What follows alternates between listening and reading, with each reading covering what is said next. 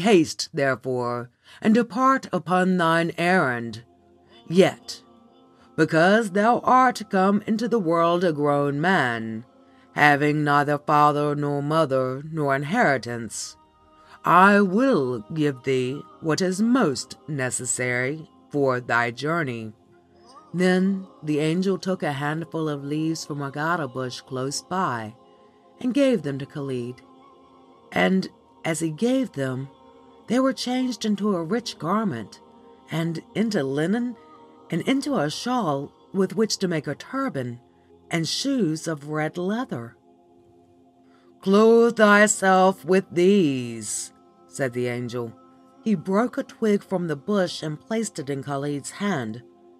Immediately, it became a saber of Damascus steel, in a sheath of leather with a belt. "Take this sword, which is of such fine temper that it will cleave through an iron headpiece and a shirt of mail. But remember that it is not a sword made by magic. Let thy magic reside in thy arm. Wield it for the faith, and put thy trust in Allah." Afterwards, the angel took up a locust that was asleep on the sand, waiting for the warmth of the morning sun. The angel held the locust up before Khaled, and then let it fall. But as it fell, it became at once a beautiful bay mare with round black eyes wide apart, and an arching tail which swept down to the sand like a river of silk. "Take this mare," said the angel. "She is of the pure breed of Najd, and as swift as the wind, but mortal like thyself." "But how shall I ride her without saddle or bridle?" asked Khaled. "That is true," answered the angel. He laid leaves of the gada upon the mare's back, and they became a saddle, and placed a twig in her mouth, and it turned into a bit and a bridle. Khaled thanked the angel and mounted. "Farewell and prosper, and put thy trust in Allah, and forget not the day of judgment," the angel said, and immediately returned to paradise. So Khaled was left alone in the Red Desert, a living man obliged to shift for himself, liable to suffer hunger and thirst, or to be slain by robbers, with no worldly possessions but his sword, his bay mare, and the clothes on his back. He knew, moreover, that he was more than 200 miles from the city of Riyadh, and he knew that he could not accomplish this journey in less than 4 days. For when he was one of the genii, he had often watched men toiling through desert on foot and on camels and on horses, and had laughed with his companions at the slow progress they made. But now it was no laughing matter, for he had forgotten to ask the angel for dates and water, or even for a few handfuls of barley meal. He turned the mare's head westward of the goat, in which is the polar star, for he remembered that when he had carried away the Indian prince, he had flown towards the southeast, and as he began to gallop over the dark sand, he laughed to himself. "What poor things are men and their horses," he said. "To destroy me, this mare need only stumble and lame herself, and we shall both die of hunger and thirst in the desert." This reflection made him at first urge the mare to her greatest speed, for he thought that the sooner he should be out of the desert and among the villages beyond, the present danger would be past.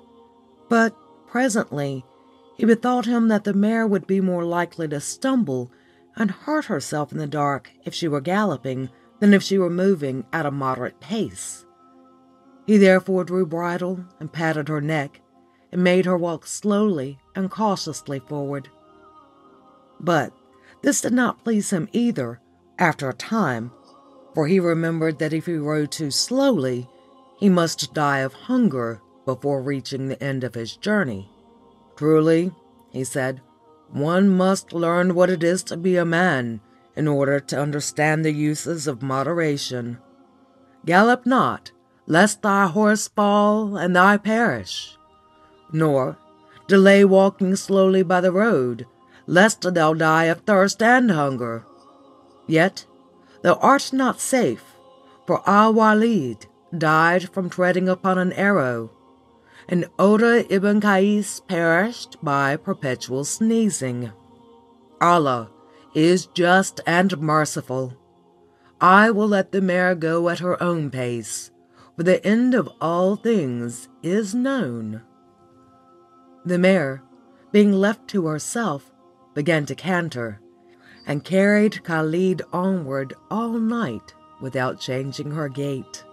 "Nevertheless," thought Khaled, "if we are not soon out of the desert, we shall suffer thirst during the day as well as hunger." When there was enough daylight to distinguish a black thread from a white, Khaled looked before him and saw that there was nothing but red sand in hillocks and ridges, with gada bushes here and there, but still the mare cantered on and did not seem tired. Soon the sun rose and it grew very hot, for the air was quite still and it was summertime. Khaled looked always before him, and at last he saw a white patch in the distance, and he knew that there must be water near it, for the water of the red desert whitens the sand. He therefore rode on cheerfully, for he was now thirsty, and the mare quickened her pace, for she also knew that she was near a drinking place. But as they came close to the spot, Khaled remembered that the preceding night had been Al-Qadir, which falls between the 7th and 8th latter days of the month Ramadan, during which the true believers neither eat nor drink so long as there is light enough to distinguish a white thread from a black one. So, when they reached the well, he let his mare drink her fill, and he took off the saddle and bridle and let her loose, after which he sat down with his head in the shade of a gada bush to rest himself. "Allah is merciful," he said. "The night will come, and then I will drink," for he dared not ride farther for fear of not finding water again. Then again he was disturbed, for he had nothing to eat, and he thought that if he waited until night, he would be hungry as well as thirsty. But presently he saw the mare trying to catch the locust that flew about. She could only catch one or two because it was now hot, and they were able to fly quickly. "When the night comes," he said, "the locust will lie on the ground and cling to the bushes, being stiff with the cold, and then I will eat my fill and drink also." Soon afterwards he fell asleep, being weary, and when he awoke, it was night again, and the stars shone overhead. Khaled rose hastily and drank at the well, and made ablutions and prayed, prostrating himself towards the Qibla. He remembered that he had slept a long time, and that he had not performed his devotions for a day and a night, so that he repeated them 5 times to atone for the omission. The mare was eating the locusts that now lay in great black patches on the sand, unable to move and save themselves. Khaled threw his cloak over a great number of them and gathered them together. Then he kindled a fire of gada by striking sparks from the blade of his sword, and when he had made a bed of coals, he roasted the locust after pulling off their legs, and ate his fill. While he was doing this, he was much disturbed in mind.